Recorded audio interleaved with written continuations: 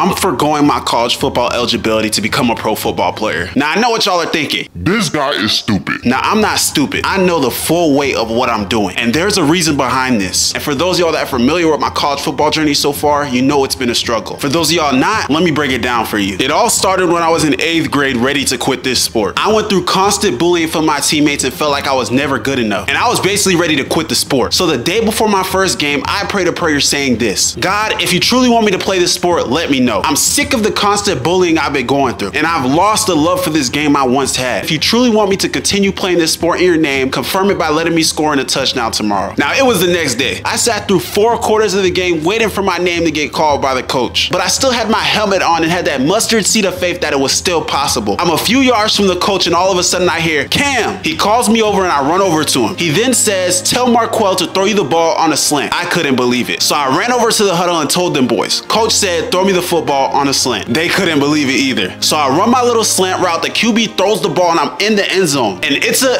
interception. But wait, it doesn't stop there. The ball bounced out of the linebacker's hands and straight into mine. And I scored a touchdown. Now the funny thing is, this was actually a 2-point conversion, but who cares, bro? God answered my prayer. So from this day on, I dedicated to playing the sport in his name. Now that y'all understand my why and the reason I do this, you can understand why I go so hard at this sport and the reason that I'm making this decision. But my journey didn't stop there, because in high school, my journey would get even tougher. Now, my high school experience was like no other. Any ups and downs in my journey, but I was still able to push through. However, my journey did not go how I wanted it to go. Coming into high school, I wanted to go D1. I wanted to go on the visits to the big schools. I wanted to get all the offers, and I wanted to play on one of the top teams in the country. But coaches just didn't see that potential in me. I was slow, skinny, and unconfident. No coach was gonna pay me any mind. So through those 4 years of high school, I grinded daily, improving every single day, trying to become the best version of myself that I can possibly be, but it still wasn't good enough. And I ended up graduating high school with 0 offers to my name. But I wasn't gonna quit yet. God gave a plan for my life. I had to keep pushing. There was still other options. So I took the risk of walking on at a D1 FCS school in North Carolina called North Carolina A&T. However, this school had no idea who I was, so I had to do something to get on their radar. So summer of 2022, after I graduated high school, I went straight to their camp. And I pulled up to their camp and balled out. You cannot tell me I was not the best receiver there. And because of this performance, I was able to get familiar with the receivers coach, and he knew me by name. And he loved what I could do. However, they weren't accepting anybody on the team in fall 2022. And he said that I have to wait till spring 2023 to come onto the team. And it was tough, bro. I have played football for 12 years straight. That was the first fall semester I wasn't gonna put on shoulder pads. However, I took advantage of that time period, grinding it out every single day, preparing for my opportunity, because I knew in my heart I had what it took to play for that team. Spring 2023 rolls around, and the last thing I expected happens. The head coach gets fired, and basically the entire staff leaves with him. A new coach rolls in and throws some new rules out there that would crush my dreams of playing for this team. He raises the GPA requirement for walk-ons to a 3.4. Now, this is unheard of. Not even Power 5 schools have a 3.4 requirement for their walk-ons. The highest is a 3.0. And this crushed me because I had a 3.18 GPA. If I just went a little harder in one class, I could have been playing for that team. And due to this, I wasn't able to walk on in spring 2023. I even contemplated quitting and transferring. However, I didn't quit, and I wasn't going to transfer. So summer of 2023 rolls around, and it's camp season once again. And I decided to pull up to their camps again and torched everybody there, putting on a performance for the coaches to show that I have what it takes. The coaches knew my name, the players knew my name, heck, even the trainers knew my name. And they had the same receivers coach from last year, and he was just as impressed with my performance. So much that he even told me he followed me on Instagram and loved watching my videos. In my head, I'm thinking, if you love watching my videos, why not let me play for the team? But he gave me his phone number to stay in contact with him. And in my mind, after that camp, there was no way I couldn't walk on in fall 2023. Fall 2023 rolls around, and they hold a walk-on meeting and lower the GPA requirement to a 3.0. In my mind, God, this is finally my chance. However, the Lord had different plans, because they were not accepting any receivers on the team, because they had almost 14 of them. The receivers coach even said, I may be better than some of these receivers, but he just has too many. In my mind, at that time, I realized the politics when it came to college football. You know that I might be better than some of your receivers, but I still can't play for the team. Knowing they already had enough receivers, I swallowed my pride and tried to go for DB. And listen, I'm a receiver at heart. So many coaches told me that I need to switch to defense and can't play this position, but I proved them wrong and showed that I have what it takes to become an elite receiver. So I turned in my paperwork showing that I'd be open to playing DB for them, and they didn't even hold the tryouts. I personally don't know anybody that was let on the team that semester, and at this point, it was my fault. Why do I continue continue to give this school a chance. Do y'all know that feeling of constantly chasing after a girl for so long? You're literally everything she needs. She's your dream girl, but she constantly rejects you. No, y'all don't, because y'all aren't simps. But that's how I felt about this school. The girl that constantly kept rejecting me despite I had everything it takes to be with her. This is not based on a true story. I hope y'all don't think this is. Back to the story, I basically wanted to quit again because you had me sign all this paperwork to not even hold tryouts. But despite that, I kept working in that fall semester and put in work like I never did before. Spring 2024 rolls around and in my head, I'm like, I'm done with this school. Whatever happens, happens at this point. And then I got the most devastating news. They were not gonna hold walk-on tryouts in the spring. Is there a reason? No. Despite not performing the best in the fall, they decided not to have them. At this point, I was ready to jump off a bridge. I wasted 2 years of my life at this school. I didn't even know how to process what I was feeling. I contemplated quitting and giving up on the sport altogether. I was even thinking of not posting football videos anymore. But nothing else I did compared to the feeling I get when I'm around this sport. Then I remembered something. The passion for this sport I have is God-driven. Not being able to play college football isn't gonna stop me from being able to spread his name through this sport. And I can still go pro. Then I was scrolling on my phone one day and came by the story of Qwantez Stiggers. He was the first CFL player drafted with no college football experience. Qwantez was supposed to play at a D2 school, Lane College, in August 2022. However, before he was ever able to play, his dad sadly passed away in September of 2022. So after that, he chose to drop out and began doing DoorDash, Instacart, and even washing trucks to help support his family of 13 siblings. During this, he was reaching out to colleges for a second chance. However, nobody wanted him. And then he fell into a deep depression, ready to give up on his football dreams, until his mom discovered the Fan Control Football League, an indoor 7v7 semi-pro league on Facebook. She signed him up and convinced him to give it a shot. Going through with it, he then became the youngest player in the league. He put on a crazy show that season, leading the league with 5 interceptions in 12 games. His tape got in the hands of a CFL scout, which led to his opportunity with the Toronto Argonauts. He then had a breakout season, having 5 interceptions over 16 games, was an all-star and won CFL Rookie of the Year. With that much production at the age of 21, he got the attention of the NFL. And just 5 months later, he heard his name called at the draft. He was picked in the 5th round at the 41st pick by the New York Jets. And when I heard his story, it completely changed my perspective on my situation. College football isn't my only way to make it to the league. And after I heard his story, I messaged Qwantez, and he showed some love saying he enjoys my videos. So shout out to him. But hearing his story inspired me to go through with this decision. Now, being inspired is nice and all, but what the heck is my plan? There are 3 phases to my plan, and I'm going to reveal phase 1. The first step to achieving our dream of becoming a pro football player is getting on an arena team. Arena football is brutal, but it's the first step to being able to become a pro football player. Now, there's actually an arena team in my area called the Carolina Cobras, and I've actually trained with multiple players on this team. This team holds trials for anybody to pull up. If I can go there and ball out, I could have the opportunity to become a pro football player. My trainer even plays for this team. If I can compete against them in training sessions, who's to say I can't do it on the field? And who's to say I can't be teammates with them? Now, this won't be easy at all. This is still a pro football team, but I have faith and believe I have what it takes. But to get there, we need to accomplish 5 things. I'm going to reveal those 5 things in the next video. So make sure y'all like this video up and subscribe so you can stay updated with our journey. However, before I end this video, I'm gonna address the elephant in the room. Why won't I transfer? I'm gonna be real with y'all boys. I'm done pursuing to play college football. Realistically, no school is going to let me on their team. And if they do, I'm gonna have to go through the walk-on cycle once again, working my way up and playing college football till I'm 25 or 26 years old. And many of y'all will say, go JUCO. I can get pro experience under my belt right at this moment. And my clock is ticking, and I'm not trying to play college football till I'm 26 years old. And I don't think y'all realize you still have to pay to school when you're a walk-on. Taking out loans, you're gonna be in massive debt once you graduate. And even D3, you have to take out loans to go D3. That's what they tried having me doing. Y'all wanna talk about the glitz and glamour of this whole college football walk-on to scholarship player experience, but you don't even know what goes on behind the scenes. Now, my fault, y'all boys. I just had to go on a little rant there. But I'm just tired of seeing the same comments over and over again. However, if I'm able to get pro experience at the age of 20 and ball out, that will catch the attention of higher pro teams. Playing college football when I've lost 2 years already is a waste of time, and I'm standing on that. And I hope y'all can respect how I feel about this. And if you don't, I don't care. I've documented my journey since high school, and I'll continue to do it even when I'm a pro. And if y'all want to see the beginning stages of my journey, I actually challenged Travis Hunter to some one-on-ones back in the day. And there's actually a big story behind it. So if y'all want to watch the video, make sure you click right here. I appreciate y'all boys for watching. I'll see you in the next one.